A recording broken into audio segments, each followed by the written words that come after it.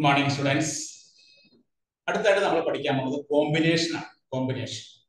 Combination എന്ന് പറഞ്ഞാൽ ഒരു സെലക്ഷൻ ആണ്. സെലക്ഷൻ ഫോർ എക്സാമ്പിൾ ഇപ്പോൾ ഇവിടെ നമുക്ക് എ ബി സി മൂന്ന് ലെറ്ററിൽ നിന്ന് രണ്ട് ലെറ്റർ വെച്ച് ചൂസ് ചെയ്യാം. രണ്ട് ലെറ്റർ വെച്ച് സെലക്ട് ചെയ്യാം. രണ്ട് ലെറ്റർ ചൂസ് ചെയ്യാൻ എങ്ങനെ സെലക്ട് ചെയ്യാം? എ ബി നമുക്ക് ചൂസ് ചെയ്യാം. എ ബി ചൂസ് ചെയ്യാം, ബി സി ചൂസ് ചെയ്യാം, പിന്നെ എ സി. ഇങ്ങനെ മൂന്ന് ടൈപ്പ് നമുക്ക് ചൂസ് ചെയ്യാം. എ ബി ചൂസ് ചെയ്യാം, ബി സി ചൂസ് ചെയ്യാം, എ സി ചൂസ് ചെയ്യാം. പെർമ്യൂട്ടേഷനിലാണെങ്കിലോ ബി എയും വരും, സി ബിയും വരും, സി എയും വരും. ഇവിടെ നമുക്ക് ആ തിരിച്ചുള്ളത് വരുന്നില്ല. കോമ്പിനേഷൻ ആകുമ്പോൾ it is A selection. A B എന്ന് പറയുന്നത് തന്നെയാണ് ബി, അല്ലെങ്കിൽ എ സി ബി സി എന്ന് പറയുന്നതാണ് സി ബി, എ സി എന്ന് പറയുന്നതാണ് സെലക്ഷൻ. കോമ്പിനേഷൻ എന്ന് പറഞ്ഞാൽ സെലക്ഷൻ ആണ് നമ്മൾ ഓർത്തിരിക്കും.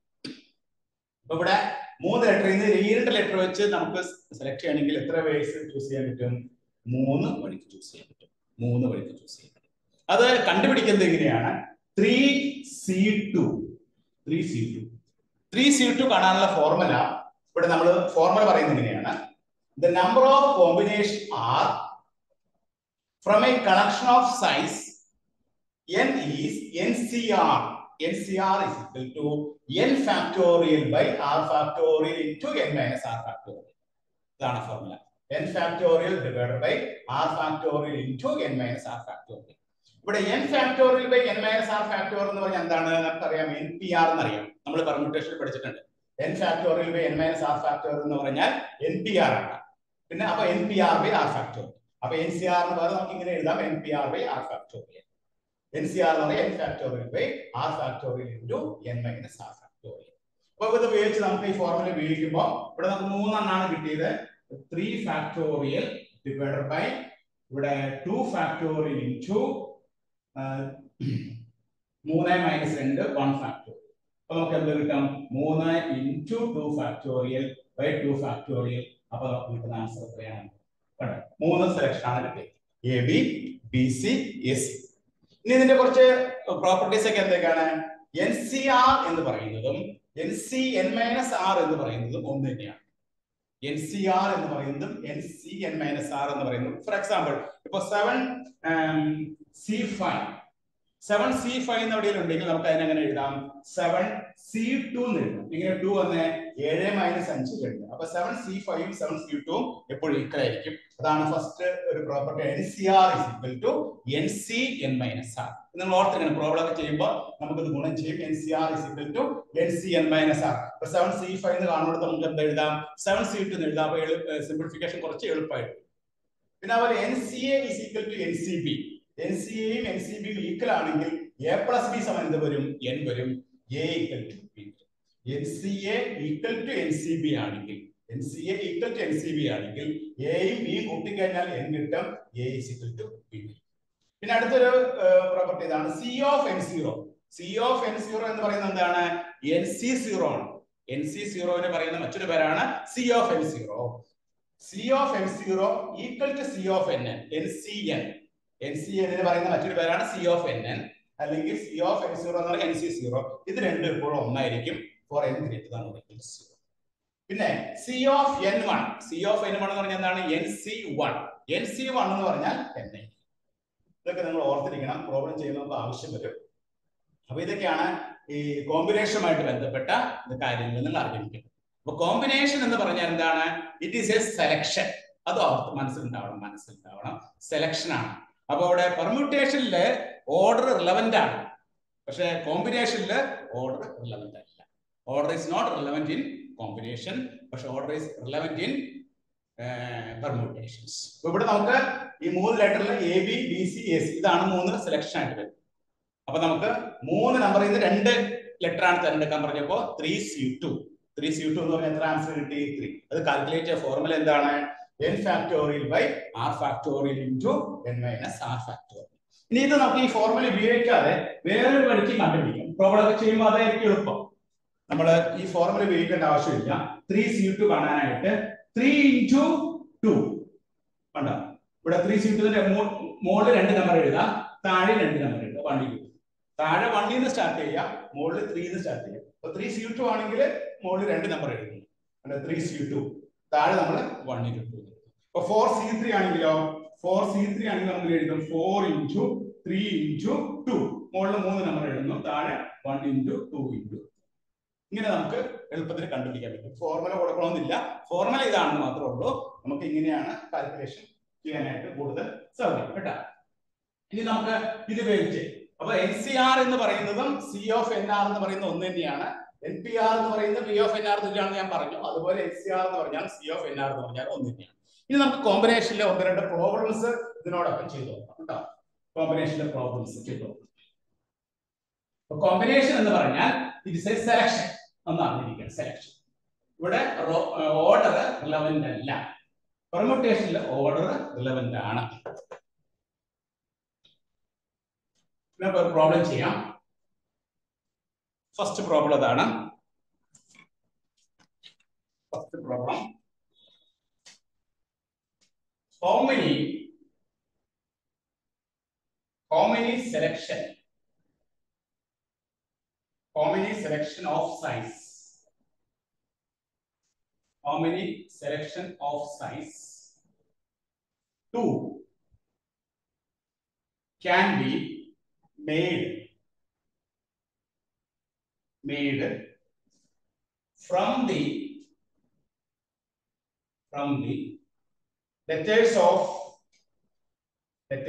the letters of A, B, C, D, E, F. How many selection? എത്ര സെലക്ഷൻ കിട്ടുമെന്ന് പറയുന്നത്. How many selection? കോമ്പിനേഷൻ എന്ന് പറഞ്ഞാൽ നമ്മൾ പറഞ്ഞു, കോമ്പിനേഷൻ എന്ന് പറഞ്ഞാൽ സെലക്ഷൻ ആണ്. ഇവിടെ നമുക്ക് how many selection of size 2 can be made from the letters of A, B, C, D, E, F.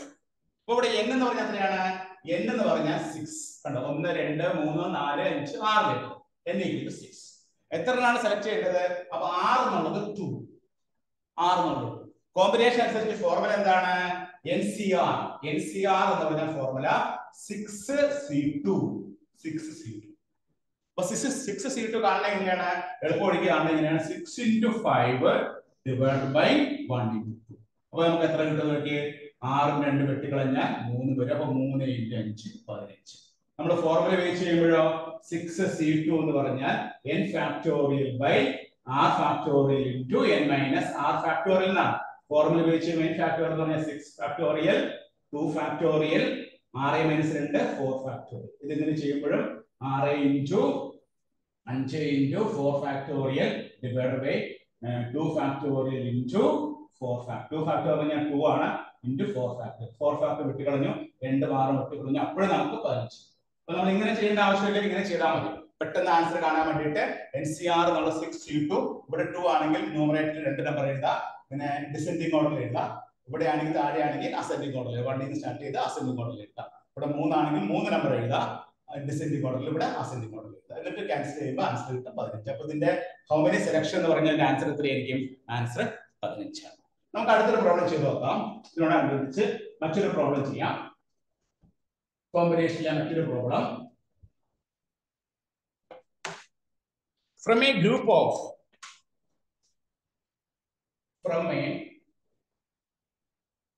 group of 7 men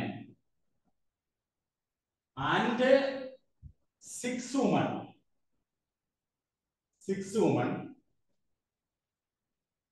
5 people are to be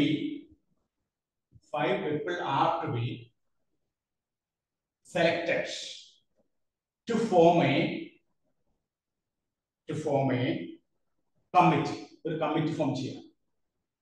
To form a committee such that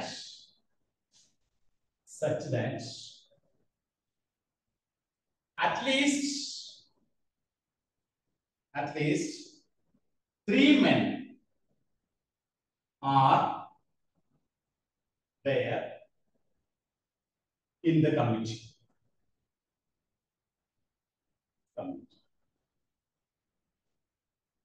In how many ways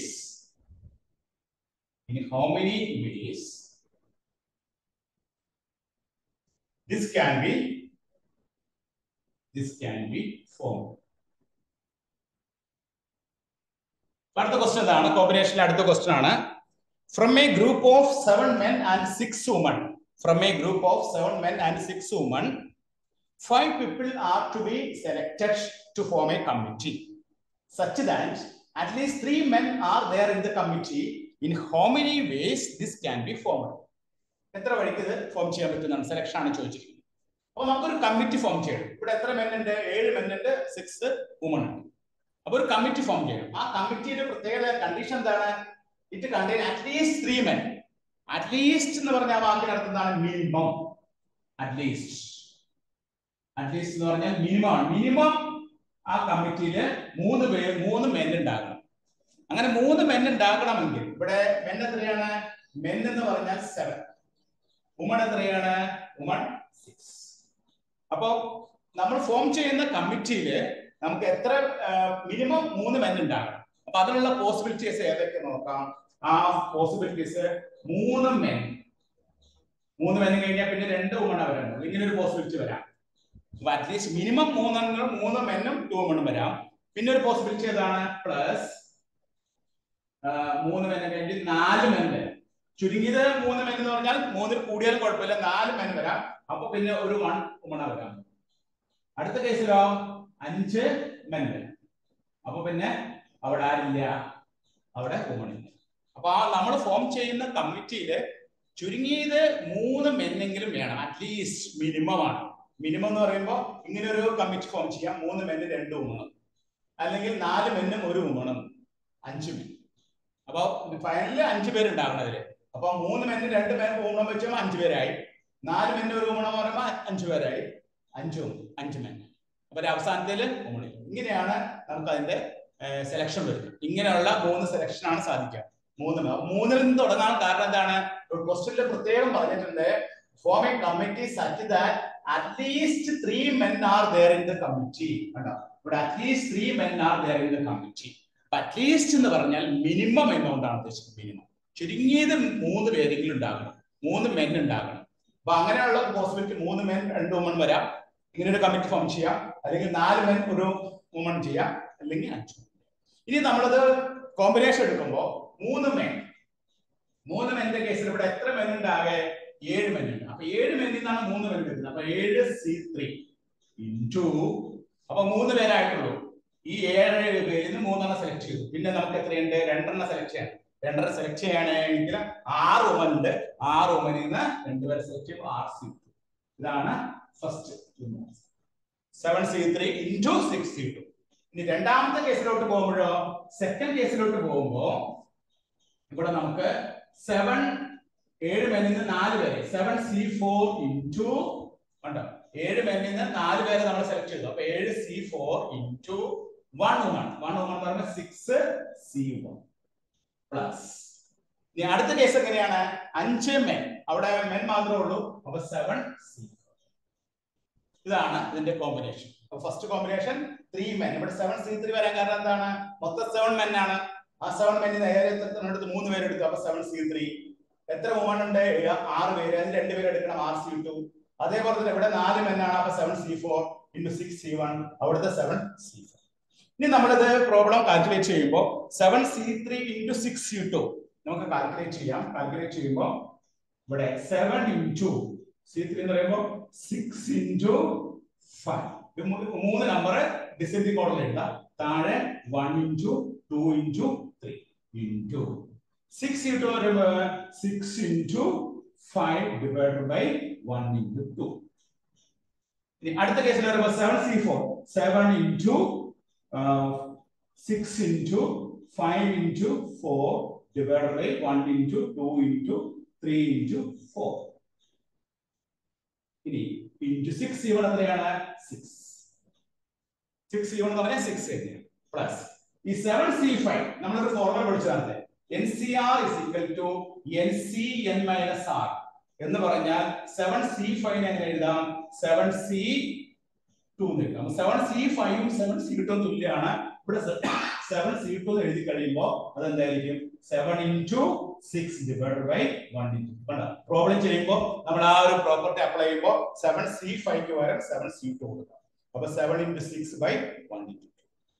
ഇത് നമ്മൾ calculate ചെയ്യുമ്പോൾ നമുക്ക് കിട്ടുന്ന answer will be 756 എന്നാണ് ഇത് കിട്ടുന്ന answer. നിങ്ങൾ calculate ചെയ്ത് നോക്കാം. ഇത് കാൽക്കുലേറ്റ് ചെയ്യുമ്പോൾ നമുക്ക് കിട്ടുന്ന ആൻസർ വിൽ ബി 756 എന്നാണ് നമുക്ക് ഇതിന്റെ ആൻസർ. അപ്പൊ ഇങ്ങനെയാണ് കോമ്പിനേഷനിലെ പ്രോബ്ലംസ് വർക്ക്ഔട്ട് ചെയ്യുന്നത്. അപ്പൊ കോമ്പിനേഷനിലെ പ്രോബ്ലംസ് വർക്ക്ഔട്ട് ചെയ്യുമ്പോൾ നമ്മൾ പ്രത്യേകം ശ്രദ്ധിക്കുക, ഇവിടെ സെലക്ഷൻ ആണെന്ന് പ്രത്യേകം ഓർത്തിരിക്കാം. കോമ്പിനേഷൻ എന്ന് പറഞ്ഞാൽ സെലക്ഷൻ ആണ്. ഇപ്പൊ 7 men and 6 women. ഇവിടെ പറഞ്ഞാൽ കണ്ടീഷനും കൂടി നമ്മൾ മെയിൻ ചെയ്യണം. അറ്റ്ലീസ്റ്റ് ആ ഫോം ചെയ്യുന്ന കമ്മിറ്റിയിലെ 3 പേരെങ്കിലും മിനിമം മെൻ ഉണ്ടാക്കണം എന്ന് പറയുമ്പോൾ അങ്ങനെയുള്ള പോസിബിലിറ്റീസ് ആദ്യം നമ്മൾ കൗണ്ട് ചെയ്യണം. ആ പോസിബിലിറ്റി 3 മെന്നും വരാം, 2 വുമണും വരാം, 4 മെന്നും വരാം, 1 വുമണും വരാം, 5 മെൻ വരാം. ചുരുങ്ങിയത് 3 പേരെന്ന് പറയുമ്പോൾ 3 ആവാം, 4 ആവാം, 5 ആവാം, നോ പ്രോബ്ലം. അപ്പൊ ആ ഒരു കണ്ടീഷൻ കൂടി നോക്കിയിട്ടാണ് നമ്മൾ പ്രോബ്ലം ചെയ്യുന്നത്. അതുകൊണ്ടാണ് ഇതെല്ലാം കൂടി നമ്മൾ ആഡ് ചെയ്ത് ചെയ്യും. ഇവിടെ നമ്മൾ 7C5 7C2 ആ ഫോർമുല ഉപയോഗിച്ച് എഴുതി ഇതെല്ലാം കൂടെ ഗുണിച്ചു കഴിയുമ്പോൾ ആൻസർ കിട്ടുന്നത് 756 ആണ്. ഇങ്ങനെയാണ് നമ്മൾ കോമ്പിനേഷൻസിലെ പ്രോബ്ലംസ് വർക്ക്ഔട്ട് ചെയ്യുന്നത്. അപ്പൊ എല്ലാവരും നോട്ട് ചെയ്തെടുത്തോളൂ കേട്ടോ.